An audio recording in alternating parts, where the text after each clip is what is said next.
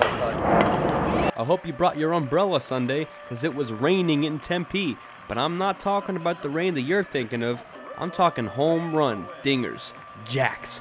4 of them for the ASU Sun Devils. Brinley Steele, Chelsea Gonzalez, Sasha Palacios, and Marissa Stankiewicz all knocking balls out of the park en route to an 8-0 win over Oregon State. Starting pitcher for the ASU Sun Devils, Brianna Maha, went 6 strong innings, picking up her 9th win of the year, giving up just 4 hits on 1 walk, striking out 3 batters.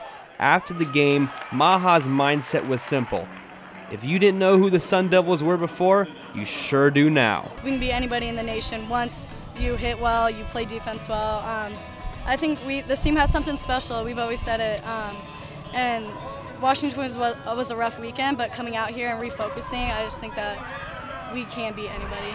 With a balanced attack of potent hitting, aggressive base running, and great fielding, ASU executed exactly what Coach Ford wants. Consistency. You could feel the energy in the air, and just, you know, that's who we are, and that's how we should play softball every single day, and it's just us getting them to do that every single day in every pitch. Sun Devils travel to Eugene to take on the Oregon Ducks on Friday. They'll have their hands full. For Cronkite News, this is Ryan Dorfman.